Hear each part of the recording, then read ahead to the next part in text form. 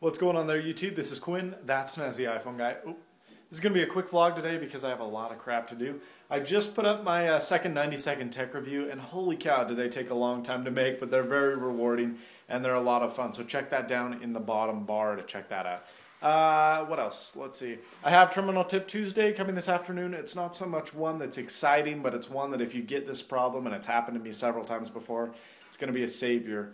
If you can remember it or find the video on how to rid yourself of that problem. But this is a speculation video. Everyone knows that the iPad 2 is coming out tomorrow, or if you don't, the iPad 2 is coming out tomorrow. Apple has a press conference. And the question is, what will the iPad 2 entail?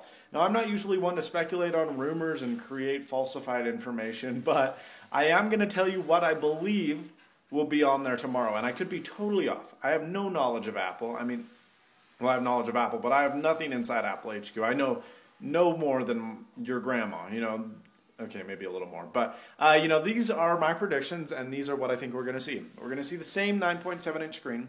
We're going to see a slightly slimmed body. The edges will be a little more, or a little less beveled. It will be a little more rigid. It may have a flat back. It'll be iPhone 4-esque, kind of following the trend. They used to be really curvy, and they've kind of moved away from that. I mean, all the MacBooks are pretty rigid, the iPhone's rigid, even the new iPod Touch and Nano are pretty rigid, and I feel that the iPad will probably be a flat box.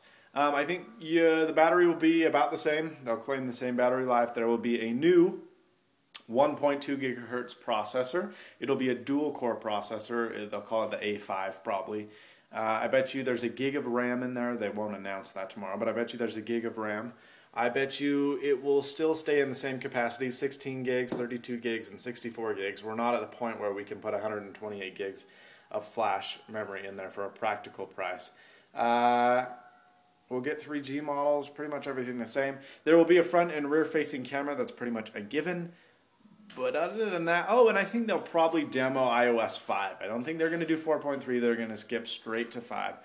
They'll do some new integration. I think they'll work on app management. You'll be able to more easily kind of organize your pages. You can probably have static icons, so you can have them in formats. I don't think it'll be a fixed grid.